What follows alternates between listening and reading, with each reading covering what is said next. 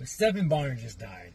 And, like, my Instagram feed, Google, it's, like, flooded with, like, pictures of, like, people like, hey, this is me and Stephan Bonnar training.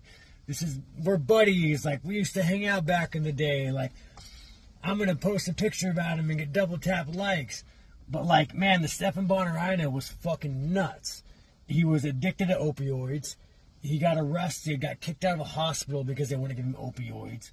His gym went under during COVID. And, you know, me, I'm an asshole. Like, I'm an asshole. I'm not going to post a picture and say rest in peace. I'm an asshole. But you fucking people that, like, after he died, you post pictures of him in support and all this. Like, well, this man was losing his shit. Where were you? And I'm not saying you had to be there for him. But you weren't there for him then. Don't be there for him now, because now he doesn't need it.